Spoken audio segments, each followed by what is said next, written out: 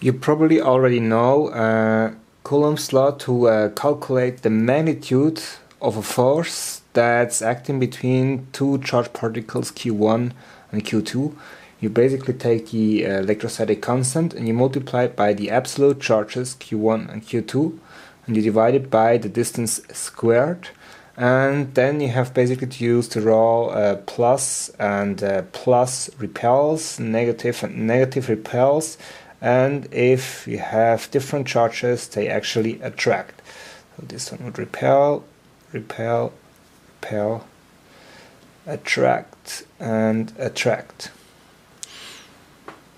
But now the question is, how can we change this formula so it gives us directly a vector equation for direction of the force?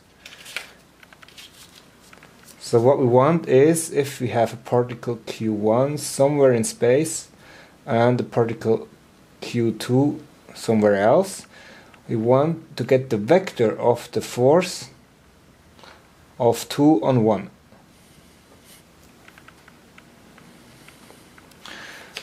So our new law should read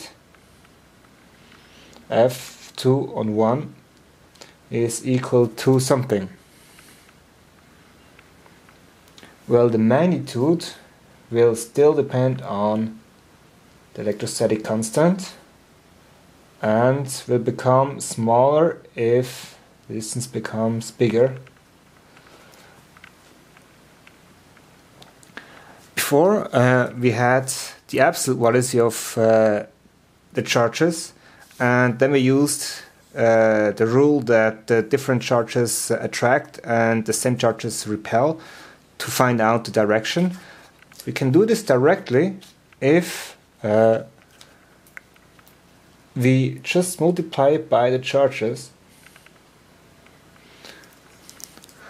What now will happen is that whenever we have the same charges, plus plus or negative negative, the whole term becomes plus, and if you have different charges, one of them plus, one negative, the whole thing becomes negative.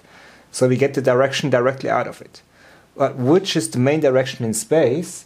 We can use is the vector r from 2 to 1. We multiply the whole thing with that vector, and we divide it actually again by the magnitude of that vector. So we actually get a unit vector in the direction along the axis from Q2 to Q1. And that's it. That is our Coulomb's law as a vector equation.